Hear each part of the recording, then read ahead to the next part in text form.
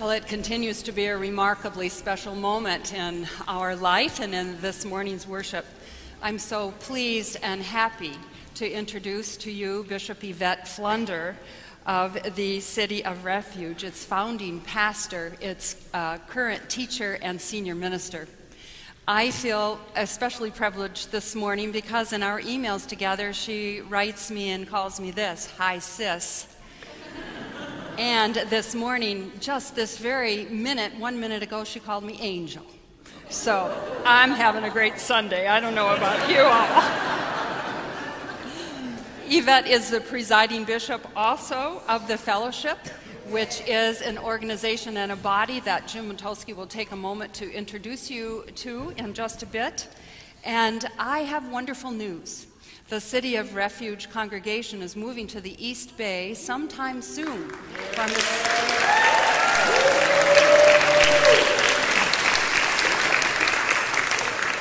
So today is not only a special moment, I think it's the beginning of what we might call a beautiful relationship.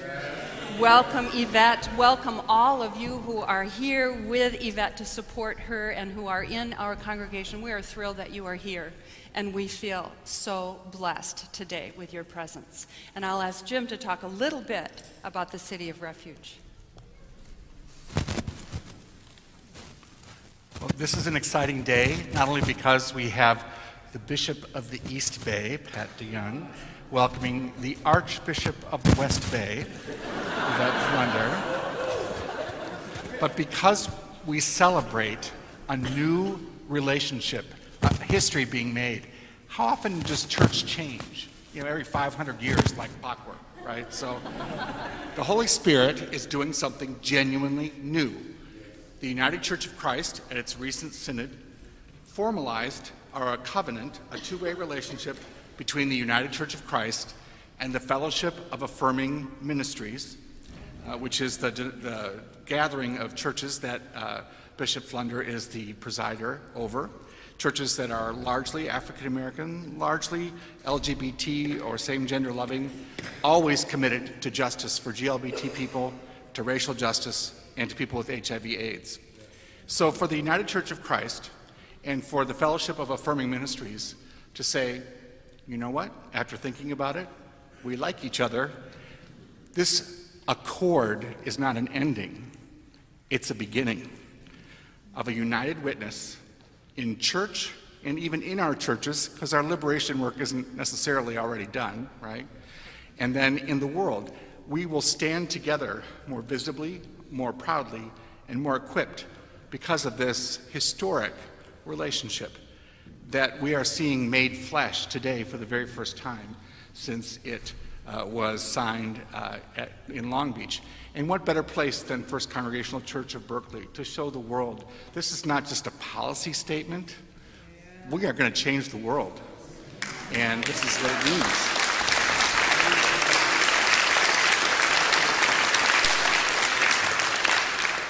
In the ways of real covenant and relationship building, each group brings something to the table here.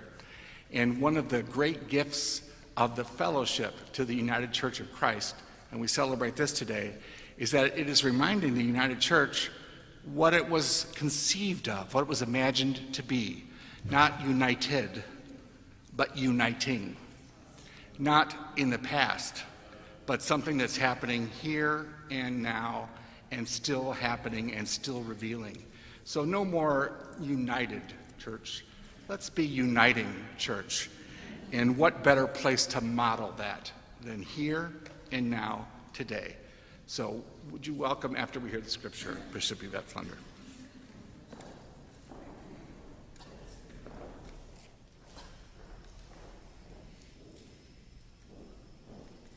Good morning. Can you hear me? Yes.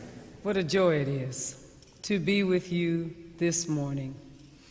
God bless you, First Congregational Church of Berkeley. It's important to be specific. And to my family here, to City of Refuge, those of you that got up and came on out, God bless you. To all of those of you whose faces I know from PSR, from the community roundabout. It's just good for me and for us to be here together.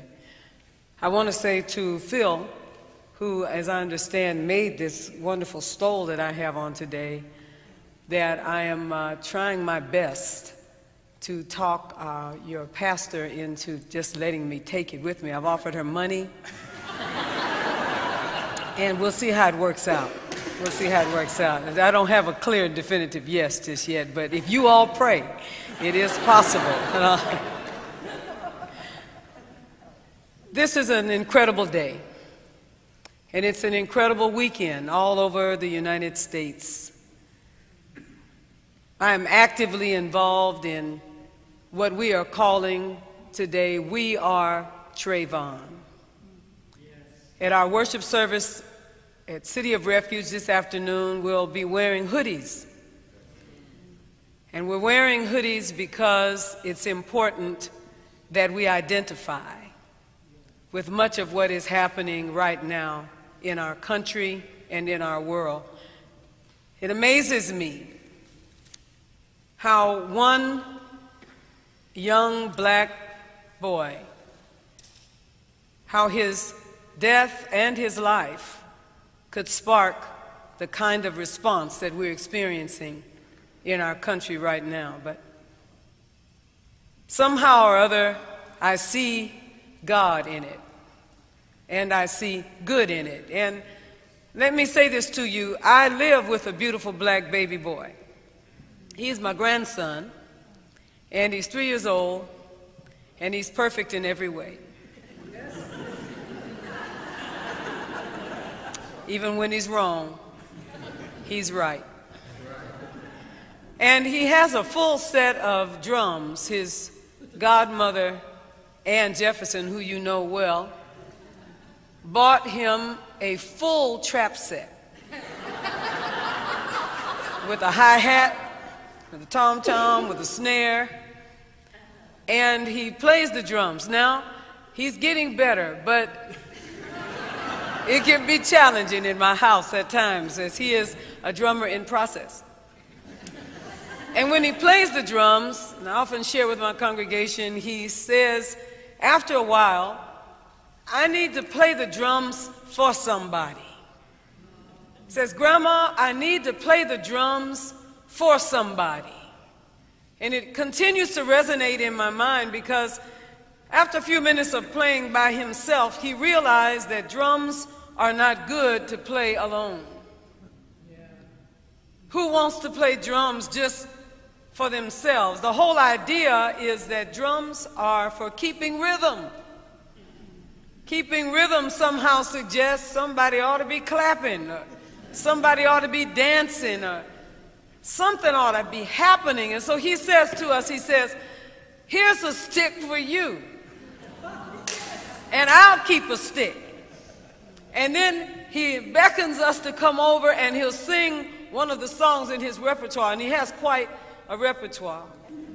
Itsy bitsy spider ran up the water spout. Down came the rain and flushed the water out, or the spider out, or something. And then he has another one, all night, all day, angels watching over me, my Lord. And he has several songs, some in English, some in Spanish, some in Yoruba, and we go through the whole ritual, the whole repertoire of his songs, with him beating with one stick and one of us beating with the other stick, because drums are not good to play alone. And sometimes when I'm sleeping, I'm napping, he'll climb up on my bed or get on my chair, and he'll say, Grandma, Grandma, open your eyes. And if I don't open my eyes, he takes his fingers and he pries my eyes open. And then if I close them, he'll come back and pry my eyes open. His other godmother is here today, Minister Joy Rowan, and so she bears witness to this. He'll pry your eyes open. His intent is that I see him and notice him. And what may on its surface appear to be obnoxious behavior is simply asking me to open my eyes and to pay attention to the things that concern him. And the other thing that he does is he says to me when we are going through a scary place, and a scary place is sometimes just walking through a supermarket or being among people that he doesn't know, he says, "Hold my hand, Grandma." And he says to me, "You'll be all right." Hold my hand, Grandma. Because getting through the scary place means reaching out. It's important that we not be alone in a scary place, playing like we're strong. And so he doesn't play strong. He just pretends that I need the help. So he says, "Hold my hand, Grandma. You'll be all right." What will it take, brothers and sisters, for real change to take place in this allegedly post-racist society that we live in? First of all, we cannot do it alone. Secondly, we have to pay attention. And finally, we must hold on to one another through the process. This is what is in the air. I've been in conversation in the last couple of weeks with African American folks and many different kinds and brands of Christians and people of indigenous faith and people who are Jewish and folks of every culture and race and ethnicity who see the injustice of both the law and the verdict that came out of Florida. We just left the convocation of the Fellowship of Affirming Ministries, and in our convocation we heard the voice of our sisters and brothers who are Buddhist, our sisters and brothers who are of religious science, our sisters and brothers who are metaphysical, our Yoruba, our Kemetic, our Lugumi, our Native American faith, brothers and sisters, and we came together and worshiped a common Christ. What an incredible time this is. The place where the hue and cry against this injustice is not specific to any color or any religion or any group of people. What an incredible moment this is in history. Our President Obama said the other day, and for those who resist the idea that we should think about something like these stand your ground laws, I just ask people to consider that if Trayvon was of age and armed, could he have stood his ground on that sidewalk? And who do we actually think that, or do we actually think that he would have been justified in shooting Mr. Zimmerman, who had followed him in a car simply because he felt threatened? Our answer, of course, would be a resounding no. I had a conversation with the Council of Churches, and they said that religion has contributed its own biases. In 1901, the Bible, published at the time of Jim Crow and the segregation laws in America, noted that African people deserved the status of slaves since they were believed to be the descendants of Ham, the son of Noah, whose post-flood transgression of seeing his father naked was obliquely laid out in Genesis 9:25 through 27, and many denominations, such as the 19th century Southern Baptist Convention, accepted these biblical directives as the mandate for slavery, and I might add that they just apologized about it about 10 years ago.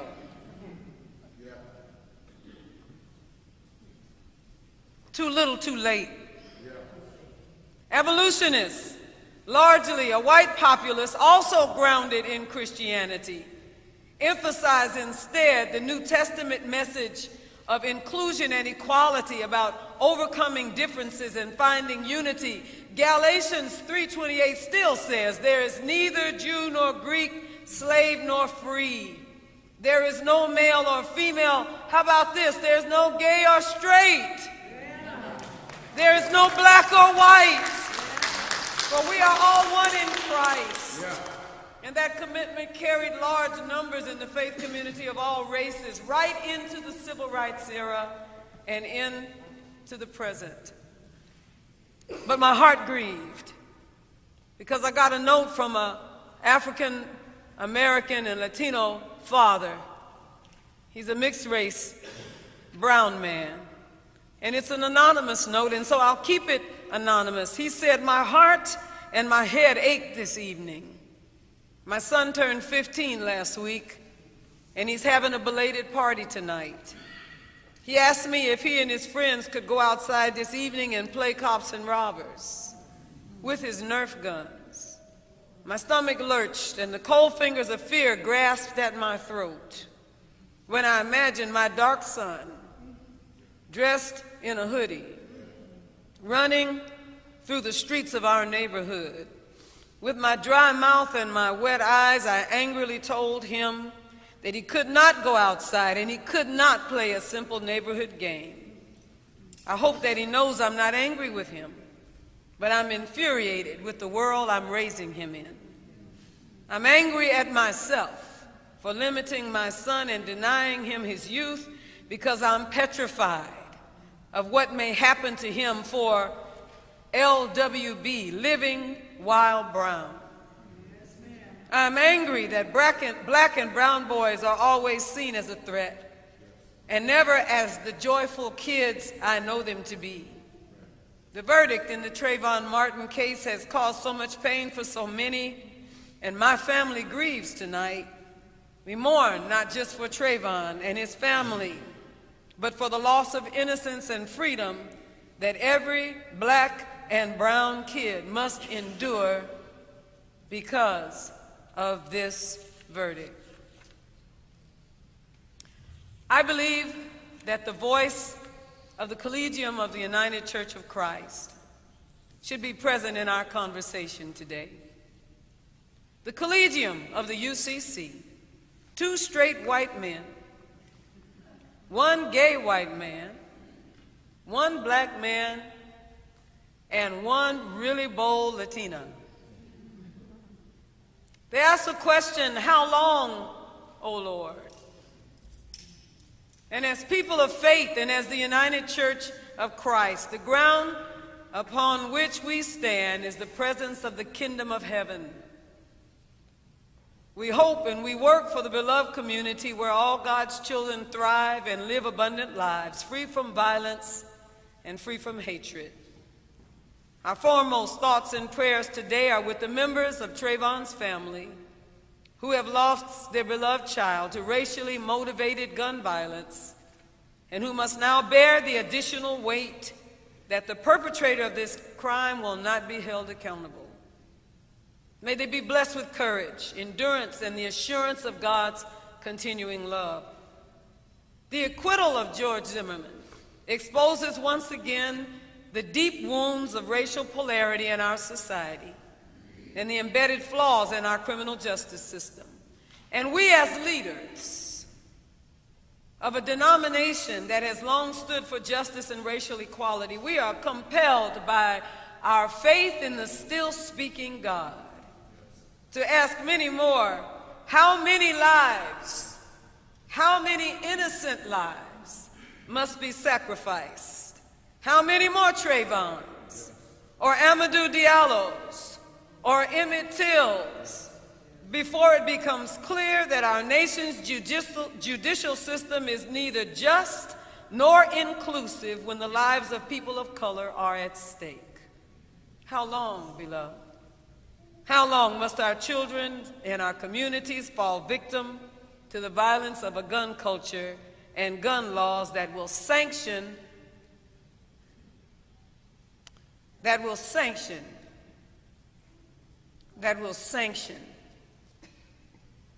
the killing of our children? This is not only a disturbing historical wrong, but a stark, living, contemporary reality rooted in racial bias and racial profiling. I said to you that I am the grandmother of a black baby boy. And his chances of surviving until adulthood are very slim in our country right now. His chances of not being in prison are very slim in our culture and our country right now. We must act as individual congregations, as people, as a denomination, to engage fervently in our own sacred conversations on race and racism, to expand solidarity with our sisters and brothers who, out of sheer necessity, must teach their children how to walk, how to talk, and how to behave so they won't become targets of violence and racial hatred. Now is the time to challenge our lawmakers. Put them out. Vote them out. Talk them out. It's time not just to give lip service, but it's time to go in our attics and get our protest signs down. Time to get in the street again and make the kind of noise that brings about change. It's time to change our court systems and stop them from making racially based decisions. I declare to you, there is a fresh, synergistic justice movement being born. And what I learned, because I'm a mama, that once a child is born, it cannot return to the place it was born from. There's no going back. My daughter's birth was a little complicated.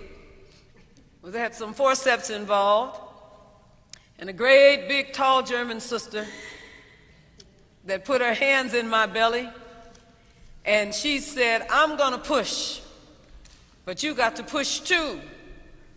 She said, "Because your baby is transversed, and she is not coming with the part of her head that concaves and makes birth easy. So I'm going to push, but you've got to push too." And the doctor was down there looking like a catcher at a baseball game, you know, waiting for my daughter to be born. And they turned her a little bit with the forceps, and out she popped. And I declare to you that once we got her out, there was no going back. Too much trouble to get out. Too much effort to get out. Too much struggle to get out. Too much work. Too much to get out. But once we're out, we're out.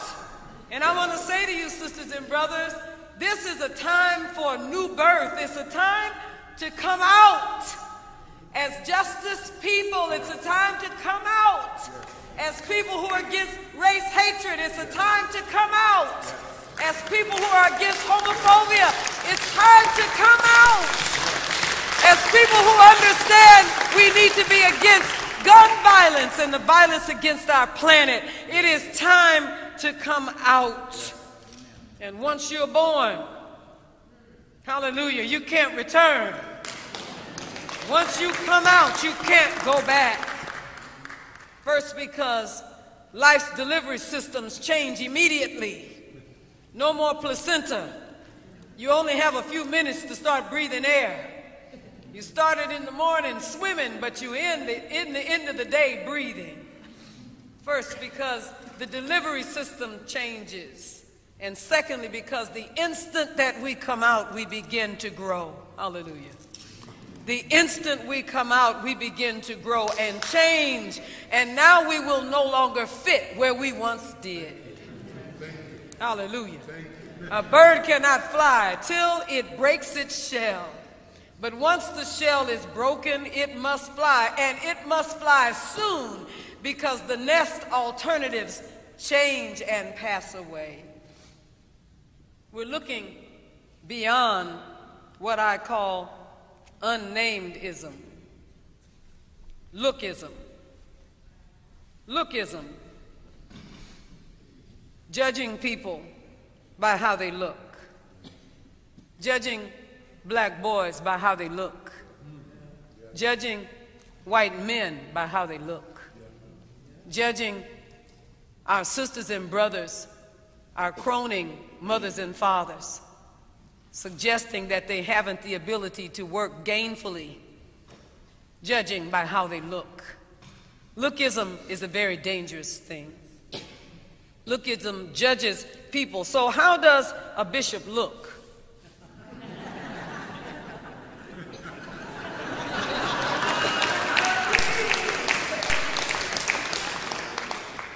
In my hearings, the United Church of Christ, just before we went before the floor with our agreement and covenant between the Fellowship of Affirming Ministries and the United Church of Christ, there was a brother in the hearing, an African-American brother, and said, the whole idea of bishop bothers me because it brings up for me, again, a time of oppression when I endured in the black church oppressive theology and hierarchical ideas and leadership models. And I said to him, I said, yes, brother, but let me share this with you. I'm a woman.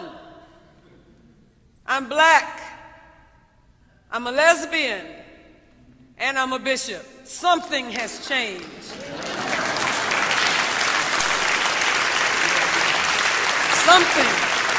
Something, sisters and brothers, has changed. Lookism. How does a teacher look? How do the wealthy look? Sisters and brothers, all the rules are being broken. And the prophet India Irie said, I am not my hair. I am not this skin. I am the soul that lives within. Finally, let me leave this with you. 1 Corinthians, the 11th chapter, where we get the institutional words for communion. It's a lovely thing. Paul said in the King James, and you know the institution of communion and how we say it. And I've received of the Lord that which also I deliver unto you. At the same night that Jesus was betrayed, he took bread and he broke it and he said, this is my body broken for you. This do in remembrance of me. And I've heard it over and over again as a child, but what I like about that chapter is not up at the top, it's down at the bottom. Because down at the bottom is Paul's word to the church at Corinthians, because they really were having the potluck from hell.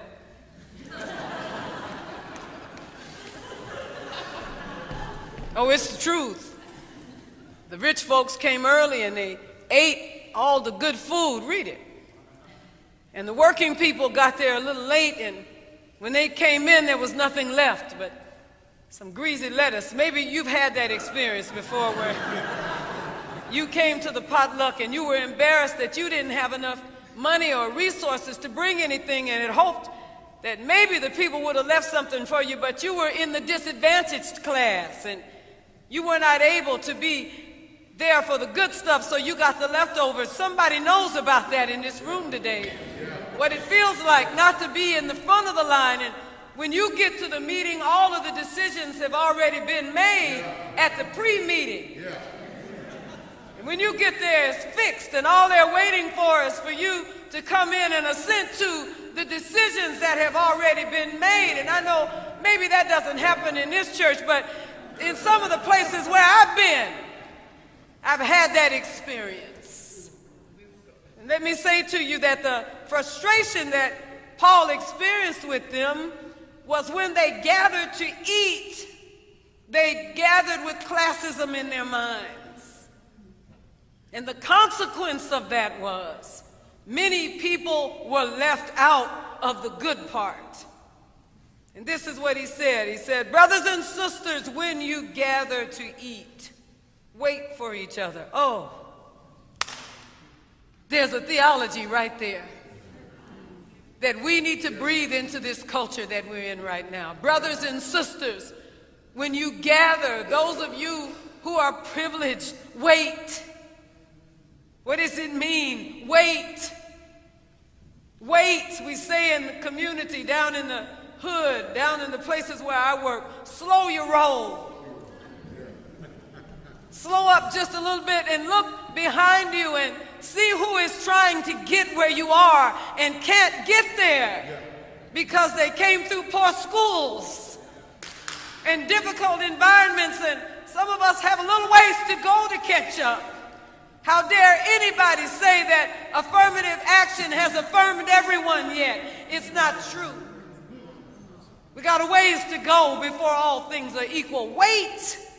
And whoever is hungry, Paul said, eat at home.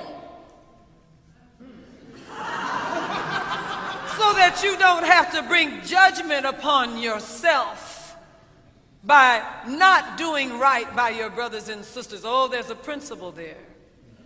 Communion, my beloved, is about being together.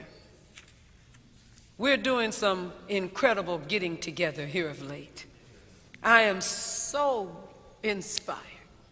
I am so deeply humbled and deeply touched by the coming together. My standing in this pulpit is an indicator.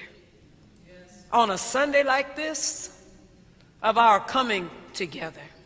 There's a together spirit that is hovering over us. It's in this room. It is the spirit of the many-breasted God. The Shekinah, she, hallelujah, who knows what it is to draw all of her children to her breast and around the home and hearth and to love the hell out of us. She's in the room, and her presence, the communion, our being together, we must get our together ready before we get together. Anybody understand? Where do you... Got to spend some time. Paul said, eat at home. What does it mean? Eat at home. Prepare for our togetherness by learning more about the other. You may not understand my journey. I'm a Pentecostal, evolving Pentecostal in recovery. So you may not understand my journey. I beat a tambourine and I dance in worship. And I love the sound of a B3 organ. And I clap on the 2 and the 4. So you may not understand my journey.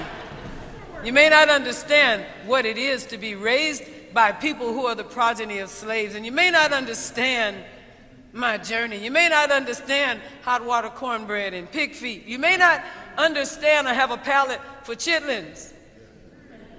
You may not even know what they are. Call me. I'll tell you about it. There are things that you may not understand, but I also don't understand haggis, gefilte fish, and blood sausage. Anybody walking with me now? I don't understand it, or how anybody could eat it. I don't get it. It doesn't, but that's okay. Preparing before we come together means learning more about the other. Assume nothing. Assume nothing. If my black baby is going to be safe in this world, assume nothing. Assume nothing. Give him room. Give him space. Give him opportunity. Help him to survive. Correct him when he's wrong, but love him until he's right. Assume nothing. Because preparation means that we assume nothing and that we prepare and we pray so that we'll be able to facilitate others when we get together. And then, as an informed people, prepared to do synergistic justice, we will see justice run down like water. And we will see righteousness flow as a mighty stream. God bless you is my prayer.